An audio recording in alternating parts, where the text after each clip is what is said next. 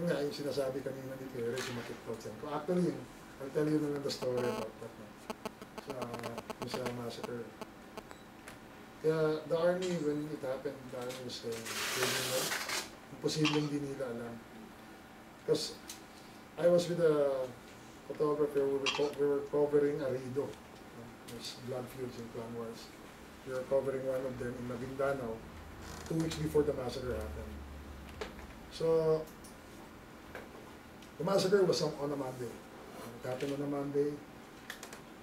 Friday, we were at Awang Airport in Cotabato. We were waiting for a flight to Manila. Someone comes up to us, someone, a very reliable source, who says, there's this Mangudadato who wants to run against the Ampatuans. Siyempre, ding.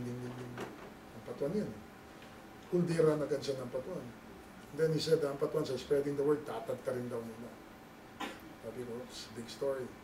So me and my partner, reschedule, rebook ulit tayo.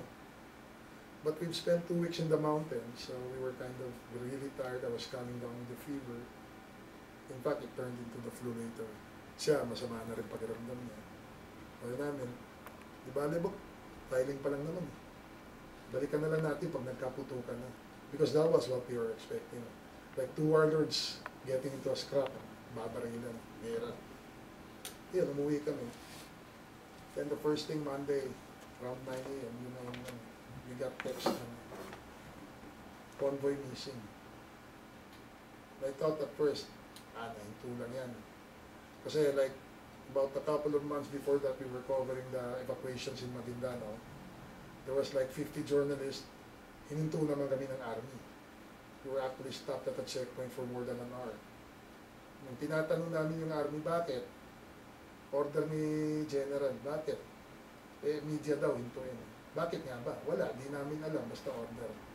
And later, they concocted this tall tale of, they found IDEs, improvised IEDs. May bomba daw doon sa, kung may bomba, ba't yung iba pinapadaan yun? Mas malaga pa kami kesa kanila.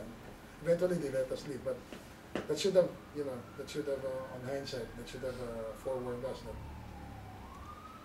we're so used to the press card being sort of, parang passes mo kung saan-saan. And then, during that period, it wasn't so anymore. Things had changed. It wasn't that respected anymore. So yeah, at first we thought it was just yun, hinaran lang. 2 hours later, yun na yung mga balitang all dead. So, I was really, well, you have to be affected by it. Kahit hindi ako, almost everyone. And imagine in the Jensan Tapurong area, general area, Sultan Kudarat and Jensan. The 32 journalists. Also Coronadal. Coronadal, it actually, the loss of lives were actually comprised about half of the total media community. So napakalaking, was a major loss talaga. So not just to their families, to the colleagues, to the community. And I don't think they've even started to recover yet. In fact, right now, Jensen is officially the city where the most journalists have been killed. So, I know it's not a rosy picture, but it's the reality we face back home. And, so, any questions? I'd be glad to answer. Try to answer them. Marami ang sa definition of impunity.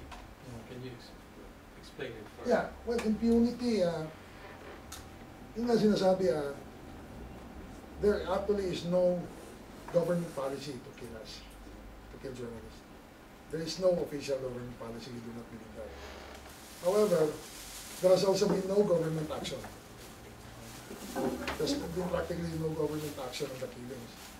So, yun nga, what we're saying is, inaction is actually tacit approval. Because you let everyone go free. It will embolden those who want to kill you. Sabi nila, makakalusot naman eh. I'm not gonna be caught.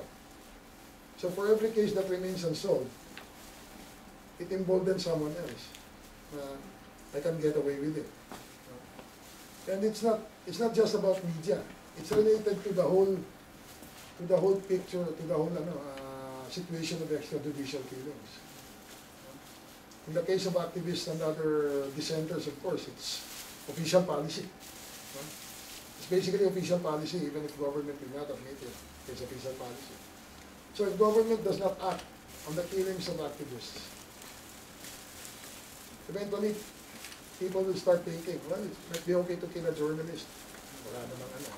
And then, no one acts on the killing of a journalist, then more journalists are killed. And then they're killing lawyers, they start killing judges, they start killing priests. So it's all interrelated. And that creates impunity. Lately, consider last year, the murder of Jerry Ortega. It was a major case, Palawan. He was an environmentalist and a broadcaster. Well, he was also a politician. Pero he was basically a broadcaster. So he was murdered. The gunman was immediately arrested. He pointed to the members of the hit team, and they all pointed to former Governor Joel Reyes. So Joel Reyes, his brother Mario, who was mayor of Coron, and his, I think, 3 or 4 very close aides. At first, DOJ dropped the charges against them. Tuloy yung sa hit team, tuloy yung charges. Sa alleged mastermind, dropped. So we protested, the family persisted. Laila de Lima, what initially inhibited herself because she was, in fairness naman, she had been an election lawyer of Joel Reyes. But she ordered a reinvestigation. So the second panel said, indict them. So they were indicted, the court issued a warrant. As soon as the court issued a warrant, what happens? Interior Secretary Jesse Robredo says, we'll give him till the end of the week to surrender. Eh, warrant na yun eh. Warrant na yun, huhuliin mo na. Let's give him till the end of the week to surrender. The next day, Malacanang, through Edwin Lacerda, the spokesman, says, yeah, we'll give him until the end of the week to surrender. Why? In deference to his position as former governor. Did they give the same deference to the former president? So why the double standards? And of course, after the week was over, the Reyes brothers are nowhere to be found. Hanggang ngayon, they're nowhere to be found. So, yeah, that's the kind of governance. It's the kind of governance that creates impunity, that lets people actually believe. Like the patrons actually believe they could get away with killing 58 people and not be called into account. So, I was just wondering, ano kaya sa tingin mo ang mindset ni Pinoy?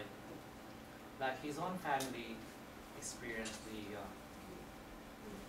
abuses during the martial law regime, and now he's had a chance, he's the president. Bakit mababa talaga? I mean, walang record of, I mean, obviously, government is dragging its feet in prosecuting or, taking the first steps to run after all these criminals. well, it's my personal opinion. I'll speak personally. Personally, I think Pinoy is nothing but a rich man's son. He's spoiled rat. Look at his legislative record. He has brought nothing about to the people. Where was he when we were fighting the dictatorship? In fairness to Chris Aquino, she was standing on stage at 7 years old. Noy Noy was never to be found anywhere during that period. I think the only time Noy Noy actually became visible was during the coup when he was wounded. And honestly, si Noy Noy is just a product of his mother's son. If Cory hadn't died, I don't think he'd be president right now. And he simply doesn't care, really. He doesn't care. It's all, wala, puro angas lang siya. And one thing is, lately he's been taking to, like, every time something goes wrong, he bashes media. Well, all presidents do that. But I think he's been doing it most regularly. I mean, it's like, magti 3 years pa lang siya. He's bashed media publicly at least 10 times. Which also actually helps encourage those who want to silence the press. Because you send the signal, I don't like media, you can do whatever you want with them. Even if you don't say so openly. And of all the presidents, we've actually, there's a problem. We've asked this from We've demanded this of Ramos, Estrada, Arroyo, Aquino. Sabi nga namin okay, kahit sabihin na natin siyang democracy ito, but in a democracy, in any government, leadership still counts.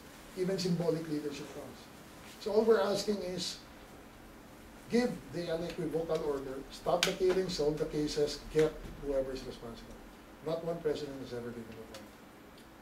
Not one, not a single one. Not even, Maybe this is more or less a follow-up to Ricky's question.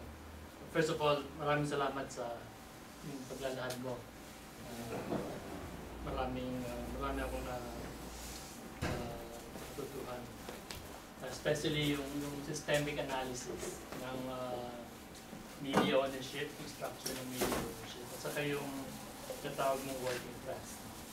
I think we can go much deeper into those themes.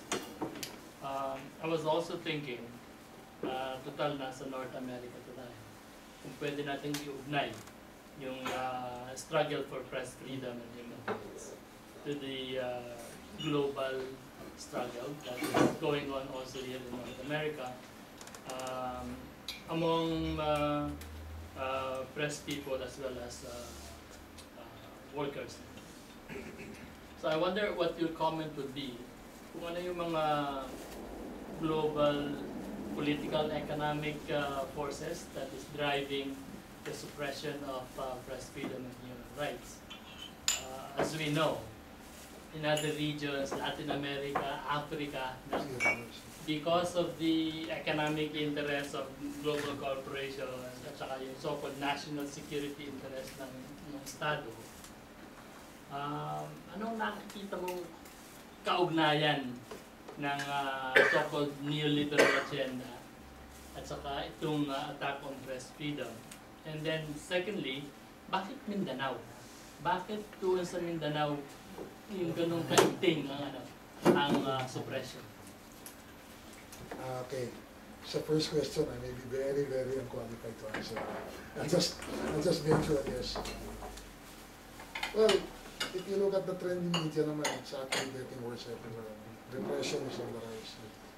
For various reasons. But I also believe the ownership patterns that have been established lately, like the monopolies, like Murdoch, which actually reflect interests that differ from what media should actually be doing. We've seen the dumbing down of the press. Like entertainment gets more value than hard news.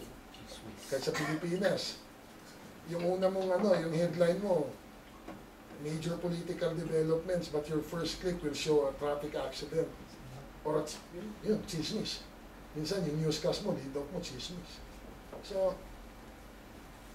somehow it shapes the news values of people also.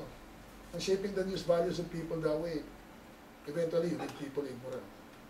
Which really fits into the agenda of a government that seeks to oppress, or seeks to push interests other than the people's interests.